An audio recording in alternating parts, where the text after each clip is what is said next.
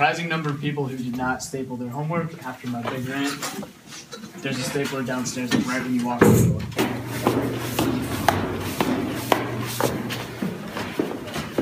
So we want to test it with things we know exactly what the answer is going to be. If we use, like, say, 37.5, I don't know what it is, but we might get an answer and be like, sure, that's great. But if we use test variables that we know the answer to, like if we put in 212, it should come out to be 100.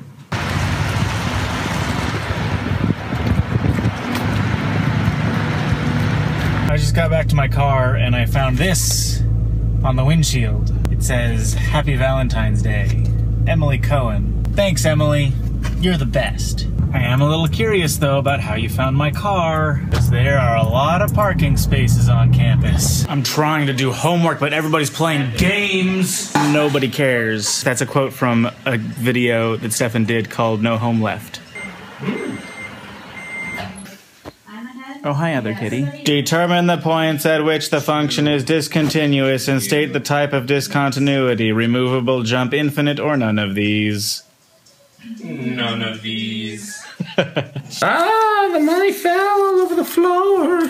This is a game called Power Grid. Power. Which I've never played, but I've always wanted to play, but I never have time to play. It's got a great little economic element. Every turn the resources are produced and then you buy them.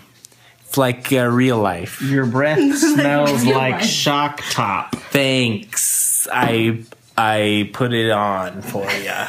It's time for another What I'm Doing Right Now shout out. This comes from Brandon Matheny, who says, I unfortunately have to retake the bar exam. I got a 137 out of 200. 140 is passing. February 24th and 25th. So I think it would be really awesome if everybody in the comments wished Brandon good luck on his bar exam. And hopefully all the extra positivity will help him get those 3 extra points.